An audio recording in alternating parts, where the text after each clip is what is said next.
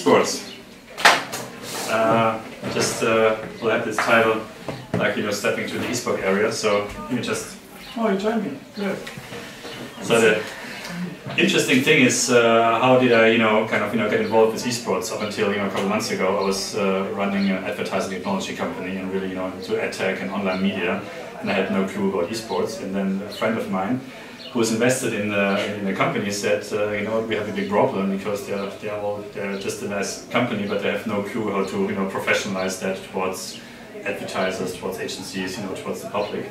So I dig a little bit into it, and I want to start with something just to ask you, if you would like to, if you had a chance to have dinner with somebody tonight, who would you choose? Where? Here. Any person.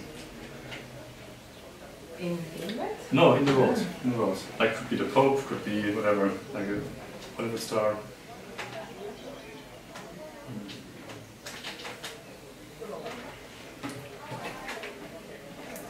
That's a good question. It's gonna be your last dinner? No. So there'll be more dinners after that. Maybe Branson? Richard Branson? Richard Branson, okay. Elon Musk. Elon Musk, good one, yeah. You don't know? Okay, well, you don't have to decide, okay. So, if you ask millennials are people between 16 and 25, who are their superstars? There was a study actually, you know, being conducted. Who were the millennials' favorite celebrities, and I only knew 2 of the top 10, because actually 8 of them were online stars, like YouTubers, which names I've never heard before in my life. So that kind of shows that there's a market actually going on right now, totally besides our, you know, normal, let's say, daily life.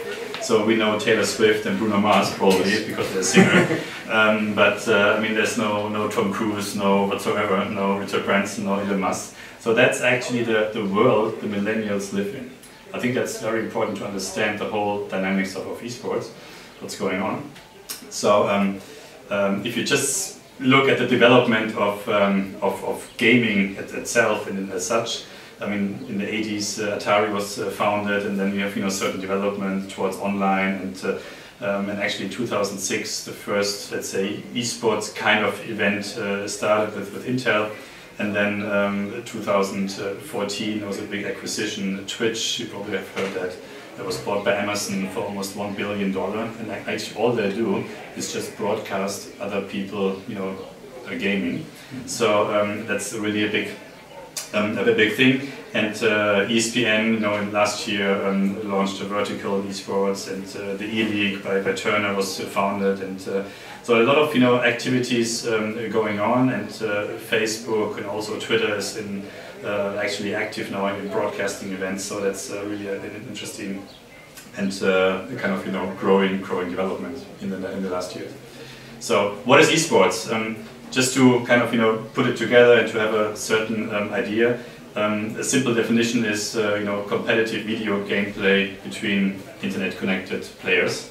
So the fandom which, you know, kind of, you know, goes around it. So actually there are 2 dimensions. One is you play online. On the other one is you have a certain event and a venue, and that being broadcasted, and people are actually visiting that venue and watching the gamers play.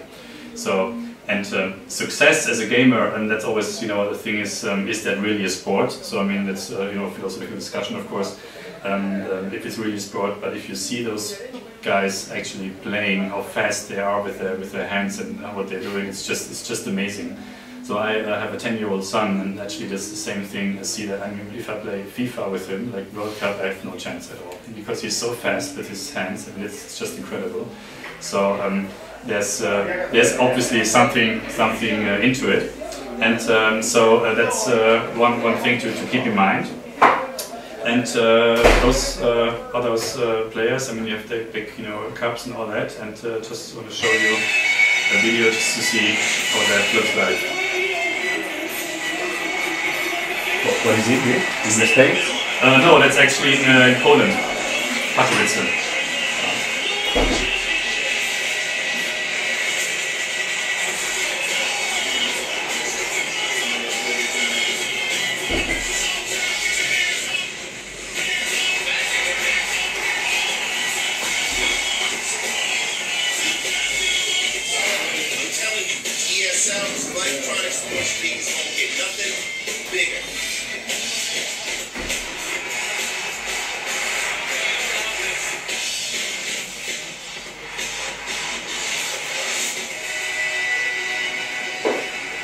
So this is just to give you an idea how that works now, the whole dynamic in the field, in the stadium is.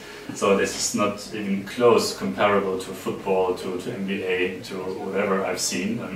I've been in Poland in the beginning of March, and this is just crazy how everything goes together. And they just go realistic. Just to get an idea for you, and also to maybe to kind of put it in perspective to other sports. There are, if you see the popularity of esports by age, of course it's something which is very active in the years between 16, 20 to 30. So you see comparable to other sports like American football or basketball. Of course they're very they're in the let's say in the higher range. That's of course decreasing. It's still of course absolutely not as popular as basketball, American football, but at least you see a lot of tendencies that's really a growing sport. This is just in the States, huh? Right? Yeah, this is actually in the States. This is made in the States. Yeah. So basically, I think that the center is still the States, so still US, but it's now actually growing also in Europe and other countries as well. So if you just compare the numbers, I mean it's numbers and statistics, but it's almost expected to hit the NFL actually revenues and also enthusiasts than comparable to NFL. I mean NFL has a big problem because American football is getting older and older. So actually it's actually 50 plus, and if you see the Super Bowl, for instance, you see already decreasing interest in the viewers. So that's something which is, of course, with esports a little bit different. So if you just put it together, so gaming itself is what every traditional sport league wants desperately to become: young, global, digital, and increasingly diverse. So of course that's from my perspective as an advertising guy, that's something which of course is very attractive to a lot of brands, to the media, and also to publishers. So, and that's what ESPN said. They also, invested heavily in that and say, well, for the first time in generations, we are witnessing actually a birth of a new sport. So that's actually the level we are kind of comparing the whole thing in the meanwhile. So just two things. I just put those things together, and after that we can discuss. The audience is there. I mean that's clear. I mean the numbers are always you can always discuss, but it's a huge market, and I mean the average gamer does not fit in the stereotype anymore. That's a nerdy guy sitting in a cellar and has no social contacts, because that's totally over those days. If you just see money-wise, I just put it in to get an idea. How the media rights and the global expansion from football, NBA, and all those stuff is actually increasing. So you see that actually content-wise, TV. I mean, having all discussions between linear TV and all those kinds of things as Netflix, and so the most valuable advertising inventory and also the most viewed live TV shows have mainly been sports, because that's something which you want to see live. You want to see how it ends, and actually there's only a limited, let's say, interest in reruns. The funny thing is that actually even in esports they do a lot of the revenues in reruns, because they actually kind of all still make money. So obviously those kind of people like to see runs actually even after the game was played, just to see the moves and to really understand and to educate themselves. yeah, I mean the pressure of on TV viewership, I think is also clear. Let's skip that, and you see that more and more traditional sports stakeholders are investing and putting effort into it, like NBA clubs and also Formula E and also football clubs in Europe are coming to invest and build their own esports team. So that's one interesting thing. Schalke 04 is a football club in Germany, and they've been fighting for years internally with the board to actually establish a team. So they actually just released a press release that they now finally investing in that and building up a team. And this press release had more hits globally than any press release in the last 3 years combined of Schalke. So that shows actually, and the mainly was in Asia, in Australia. So actually, for the management of Schalke, that shows them immediately how big that market is. So that's a really interesting dynamic in that field. So if you see the numbers, I mean, esports have become a global spectator sport with 290 million viewers, and it's in the meanwhile it's a business which currently consists of $700 to $800 million globally, and I mean the big thing which makes it attractive to advertisers is of course reaching the millennials. A lot of brands are getting involved. Big players enter the arena of esports with football clubs and brands like Red Bull, Coca-Cola, Intel. Have been active for years. Celebrities, especially in the States, Shaquille O'Neal or Ice-T or others, they invest. Michael Jordan in esports teams, and that's something which is now increasingly rising. It's Magic Johnson, no? Yes, Magic Johnson. Yeah, it's Magic Johnson. Yeah, sorry. Yeah, you see actually that also the from invest perspective, esports getting more and more interesting and attractive. You see crazy multiples, on revenues and those kind of stuff. And there was a big acquisition from MTG, it's a publisher in Sweden. They bought ESL. And so that's something which is going on here right now. Just maybe another video to show that's actually Katowice in Poland. You see that again how the whole thing works, the dynamics. When year 11, or is something that periodic? That's periodically. So I show you later the timetable. So that's one. That's the final of a series. Okay.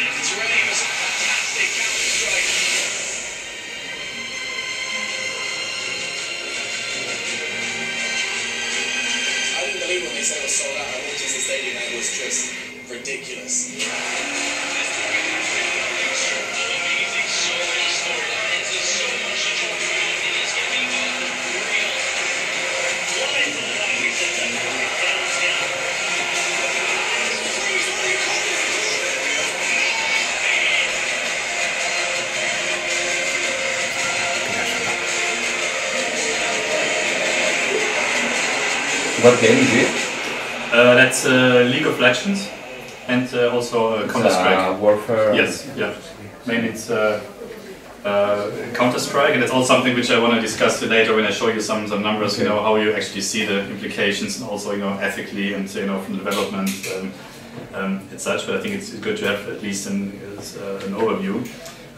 So the state of the play right now, it's still very fragmented because it's not really regulated in a way that there's an organization like the FIFA, for instance, which allows only every 4 years a World Cup. So if an advertiser approaches a company and say, well, I want to establish a league, then they just do it. Just everything is possible to buy into. And of course, it's still not clear who holds power in the whole thing. Is it actually the manufacturers of the game, like Riot or Blizzard, or is it the ones who are actually distributing it, who have the rights, like Twitch? Or is it actually the company who's owning maybe teams, or is it the teams, or is it like the ones who actually do the events? So there's a lot of interesting dynamics going on, also in terms of competitions and media rights and sponsorships and all that stuff. So that's really interesting to see how that whole thing kind of puts together right now. And yeah, I see a lot of esports teams and events kind of trying to adopt structures and practices right now. So if you just see here, let's say the ecosystem a little bit, you see on one hand the game publishers like Riot or Blizzard or Microsoft, and then on the other hand you see the brands and advertisers, of course want to get into that, and on the other hand you have the fans, and then the broadcasters and distributors, and then you have the teams, and then a company, in that case it's ESL, or it could be another company as well, who's actually kind of developing series, leagues and events. And that's of course interesting to see, if you see that, for instance, a company like Blizzard or Riot, I mean, a couple of years ago they just made their money out of just selling video games on DVD and CDs. But now actually the whole thing totally changed, because if you actually as a company, if it's a Gillette or Red Bull wants to do like a competition on a game which is actually from them, like League of Legends or Counter-Strike, of course they have to pay royalties to that company, and they're actually really growing right now. It's really amazing what they did. And also the distributors here, I mean, if you compare let's say the media rights which is being paid for Champions League, for instance, in football, which is super crazy, and if you see the viewers actually in esports, and especially in that advertising interested target group, it's just amazing how low that is in esports right now. Of course, that's everybody tries to move that a little bit up, and so that's a lot of dynamics going on. A lot of packages could be put together. So from a marketing and sales perspective, there's a lot of things to do. And it's actually also a global thing. So that's just an example, ESL, because I know them a little bit. So you see that it's actually a global coverage. So actually next weekend there's a final for the Pro League in Dallas, in Texas.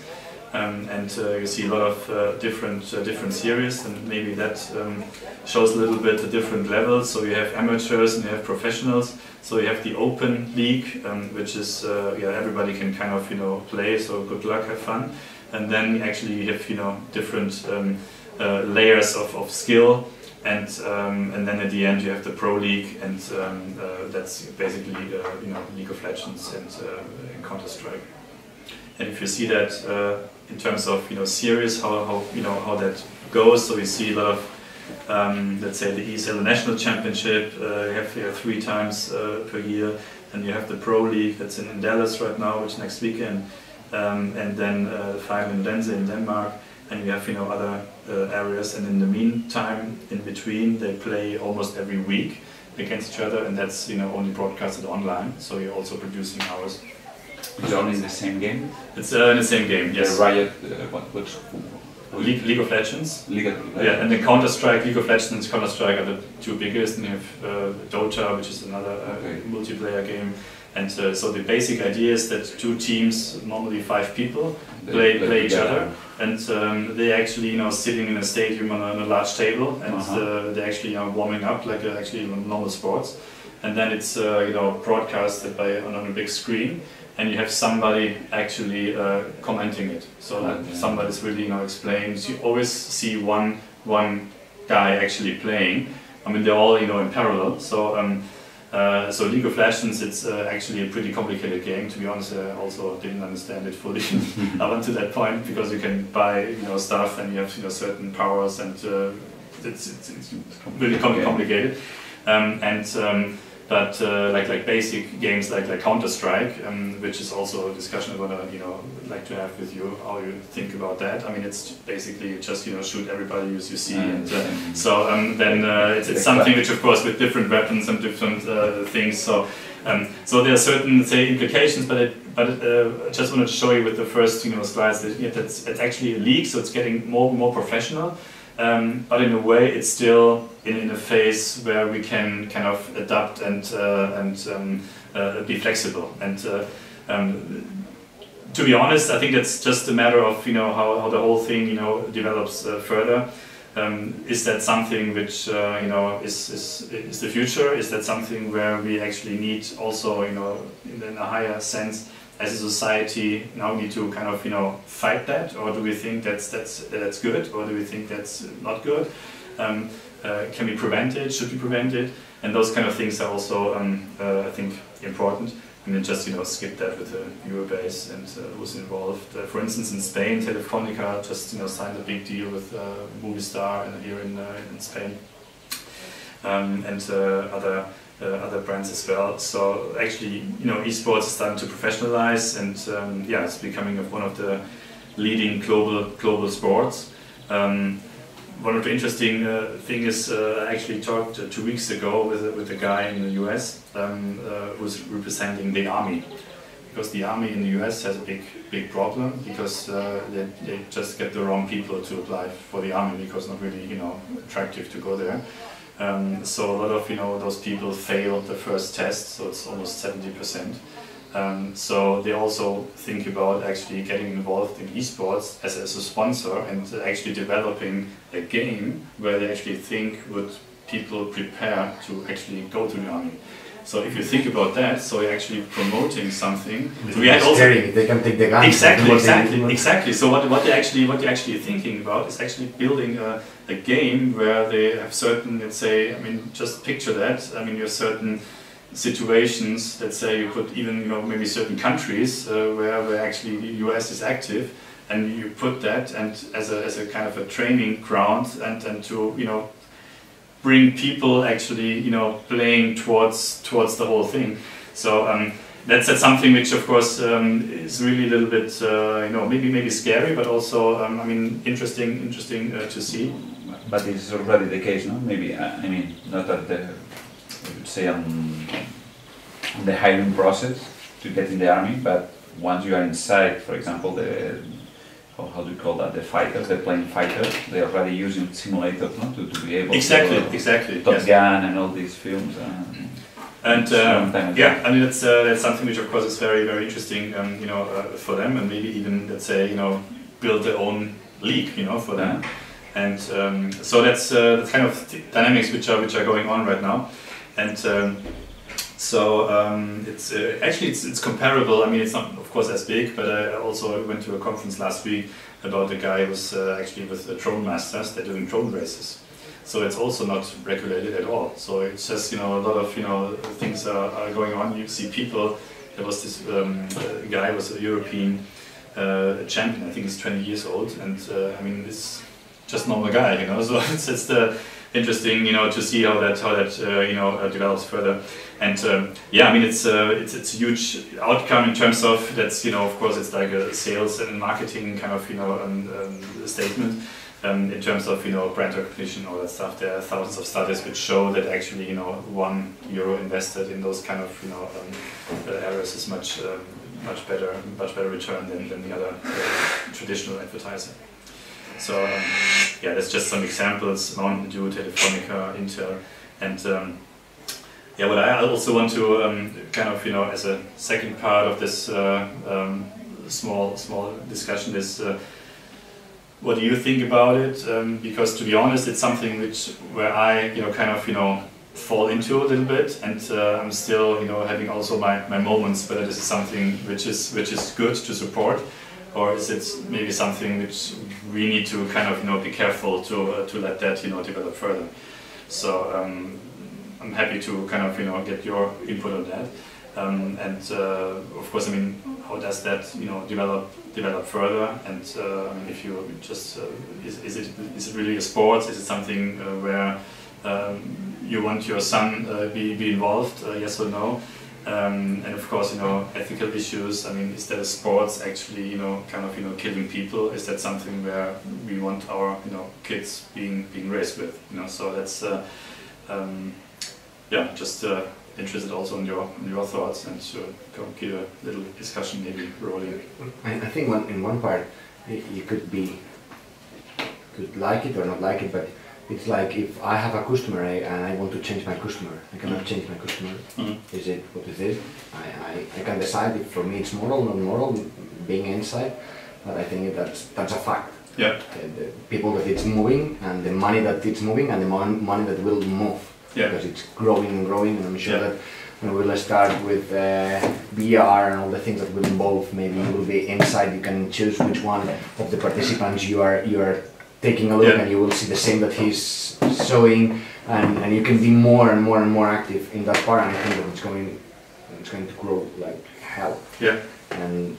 But it's more, of course, I was thinking that were like several games inside, not just that one. I was thinking that were more like, I'm not sure, like typical FIFA or... Yeah, it's also just, But that one, as I saw, it's the more... No, that's actually the focus on, what I have to focus on this, where I have the footage, so that also, other games as well. Of course, there are other, companies, and so it's, of course, you have, also, let's say, less brutal games, of course, like FIFA and all that stuff, so it's...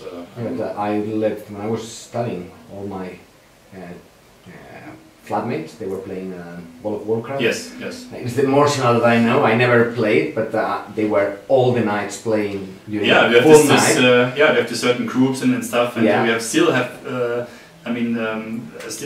people, my friends who actually, pretty old, but still they meet in certain cafes and play. We used to play to Quake, no? Yes, when I was young. Yes, and then it's just something where, if you think about that, put it a little bit, higher from the discussion. So I maybe rather have people, living in that world and try to avoid to, do something bad in the real world. It's the discussion we just had also this morning. On the other hand, of course, there was one discussion which is actually, I think, a pretty German discussion. There was one incident actually where a guy killed, I think in Munich, it was like 1 year ago, 1.5 years ago, I think 7 or 8 people. With the truck? Not with a truck, but with a gun actually. And a McDonald's, no? Yeah, McDonald's, and then ProSieben, this is a TV station in Germany. On the next day, they stopped all esports, broadcast activities because of that. And then of course the discussion went on in the public. So is that something which supports that? So are we actually educating people to try that in real life, or is that something which is totally independent from that? And then of course I think it's a discussion which is you can of course argue both ways. There's no, on the other hand, there's no empiric, let's say, results or study which shows a direct relation between playing computer games and being aggressive in the real world. On the other hand, it's of course it's a fact, So you actually, you play that, and actually in Germany it's this impression called killer games. That I think is a impression it's only used in locally. So it's interesting if you talk to advertiser and agencies in Germany, that's a big thing and a big issue. But if you go, let's say, abroad to even in Europe, in Spain or France or UK or States, nobody really cares because it's normal life. So. So if I see myself actually as a father with a 10-year-old playing games, there are lots of brutal games, and I try to kind of control that, but on the other hand I'm always tempted not to control it, because I think it's also something which should be a process by the individual itself to kind of sort it out. But of course there are different aspects of that. I don't know. Regarding, I have 2 kids now, 8 and 10 years old. So do you control what they play? And do you... I do. But, let me see how I can explain it. There's one thing that you can control it at home, but those kids, you cannot isolate them from the school. And when you see the school, Exactly. all their friends, they are playing, not yet on those games, but they are games like, I don't know, like Clash of Clans and all these casual games that they can play. Minecraft, for instance, which is Minecraft, super stuff easy like to that. play. Yeah. So you cannot block them, because otherwise you are, in my view at least, and I think different views are obviously legitimate, but in my view they are living in a society that today most of the kids, or 90%, they are playing. So Yeah. the discussions in the school are regarding this and that and the other, and they look a lot of, for example, YouTube videos regarding, oh look, this guy is how he's beating the other one and the Clash of Clans, etc. So to me as a father, I would say the role is to just put that, I would say, in what you think is the importance of that versus the importance of other stuff. In my case, for example, I do not allow them to play until after we have dinner. Yeah. So basically they play other stuff. No TV until after we have dinner all together, and after I let them either the iPad or whatever they want. Yeah.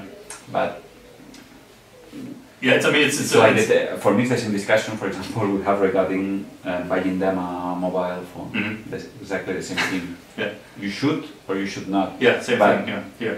you are in a class, there are 25 people, and you are currently the only one without a mobile phone. That's actually it's You know? a strategy, because it's also what I been told. I'm the only one who has no iPad, But yeah, that's the only one with no phone, So It's if super special. super special, yeah. So if something happens to me, I cannot call you, blah blah blah. And so, well, I mean, you Have you seen the film recently? What was from Viggo Mortensen? That guy that lives in the jungle in the States without TV, without anything. No. You have how it's called. What's this called?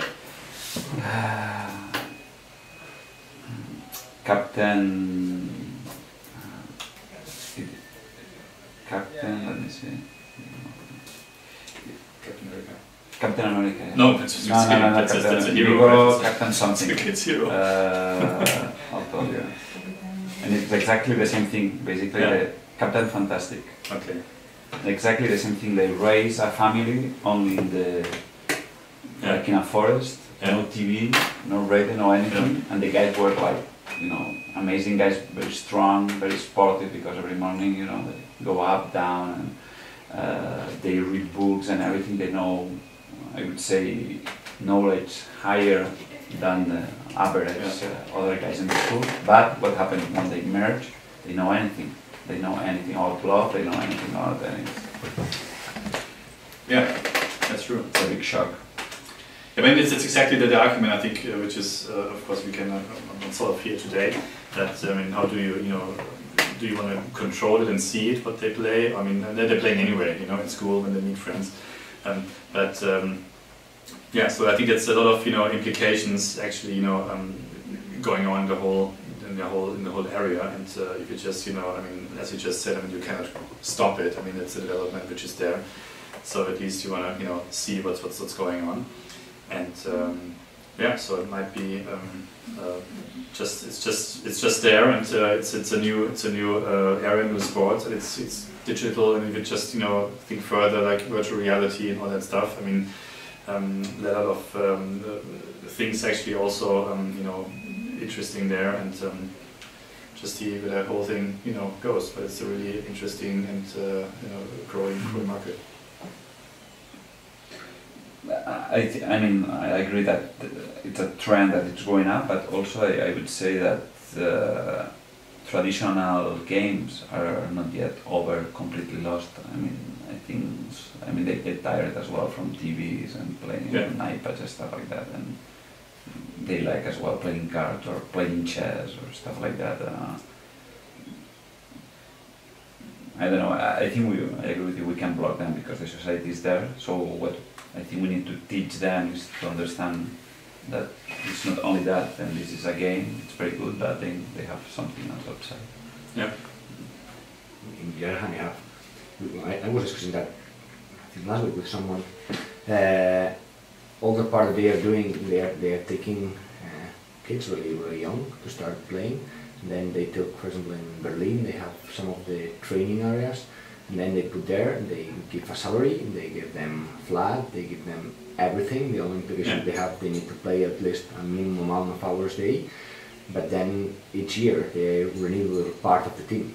Because the guys that they are not as good as they should, they're just quitting and hire new guys. And then imagine that guys, when you have been for 2 years, removed from school, maybe 16 years old, you've been there having wherever you want, with a huge salary, with, imagine that you come back to your father's or your parents' house. It's going to be something really difficult to see. I mean, it's the same thing, of course, in other sports like football. When you have, when you actually, you're 17 and 18, you don't make. Yeah, but I've been inside one of those, Yeah. and at least in my case, my parents and from the part of the team, they were really focused on studies. Yeah. I was in handball in Barcelona, Yeah.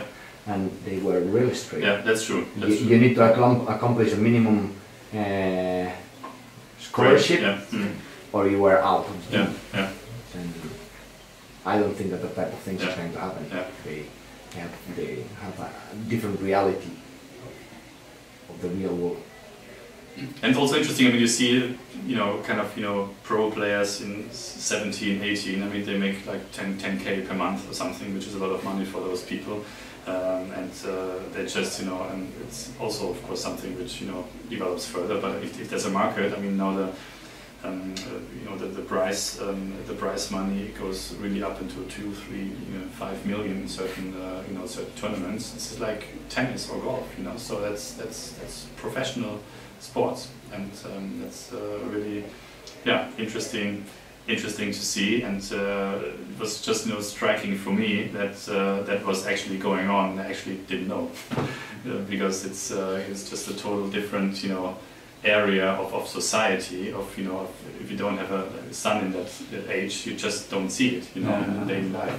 Of course, now I'm a little bit more let's say open to that, but it's just something which we always tend that everything is kind of in a certain way how it should be, but that actually in new sports was kind of created, and which is becoming a big market. Maybe one question more on the tech side in terms of ad tech. I mean, there are new models that are being unveiled in those kind of esports, like for example, putting advertising or something within the game. Yeah. Because it's more complicated to do that. I mean, on real esports, like how it's going on that direction.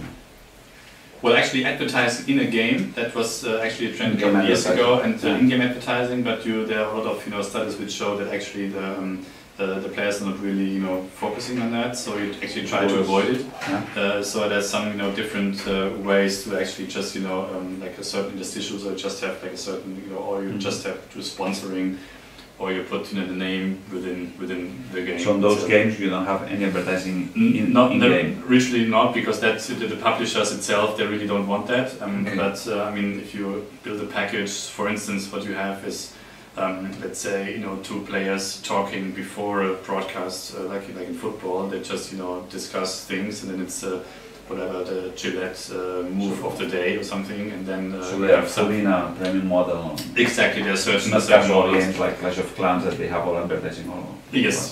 But also, I mean, of course, there are teams, and the teams are supported by certain advertisers, and what's also a big thing is influencer marketing. So they actually do YouTube clips and drinking water from a certain brand, and that it's like immediately 100,000 of viewers.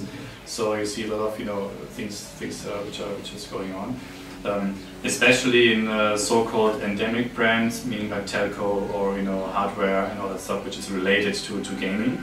But also now it's also non-endemic, like water, FMCG, and automotive and all that stuff. So that's actually the next step. The last time I played a game was Game Boy, so I don't really know.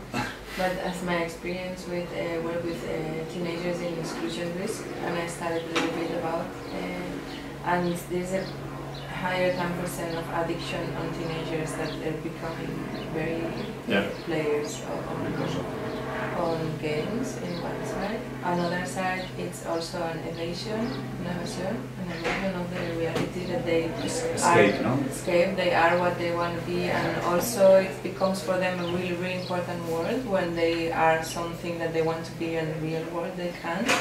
So this is kind of dangerous, and I think we should really, even if it's a fact, of course, but really take care of what is in the content of these games, because this is kind of a big issue. Yes, no, definitely. Yeah. Because it's, of course, it's happened and it's going on this way, and also advertisement have a big paper here, because of course they will. It's growing up, and they're really, really vulnerable ages, and you cannot really control it. Some cases that they don't sleep in all night, they are tired in school, and anybody knows why, and it's just they're under the blankets playing all the time. Yeah. So that really, and also read an article that the kids of Silicon Valley, more executive, have no phone, still 15 years old. Yeah. And they have no computers, no iPads. You see a lot of stories that are saying, like Bill Gates, for instance, educated his own kids actually not to be, online and playing all the time. So that's around 12. Yeah. So that's a really interesting point. So I mean, I think everybody needs to kind of find a way. I mean, that's part of the parental care and the parental education. Of course, you cannot really super avoid it. On the other hand. Well, my experience personally, that I actually there's a rule that she should not play my son after 7:30 or 8, because then if he's playing that under the blanket, as I just said, I mean then he's processing all that and he cannot sleep and those kind of things. Of course, it's sometimes hard to execute, and sometimes it works, sometimes not so good, of course. But at least if you have certain, let's say, framework and boundaries, I think that's also important. But yeah, I mean, it's like with everything, it's just a matter of the right doses. And also, it's an easy thing because they are calm. Also, with babies, it's easy, to give them iPad and. Just having a discussion exactly with Jussi actually about it. So he told me he had breakfast the other day with his family and saw the neighbor, the table, where actually father, checking his iPhone, mother as well, and the two kids watching iPad. So actually the whole family of 4, totally addicted to the digital device, and actually it's amazing. So it's a big exercise for the fathers to be example, and also to give time to. Exactly. Yes. Yeah. No, that's true. So it's we have certain rules, but yeah. So that's a more like a ethical and education discussion. But yeah. This I just wanted to give you a short overview over the market, what's going on, and any questions? Thank you. Thank you. So at least we're on time. It's good. Perfect. I'm hungry now. It's almost lunchtime. Yeah.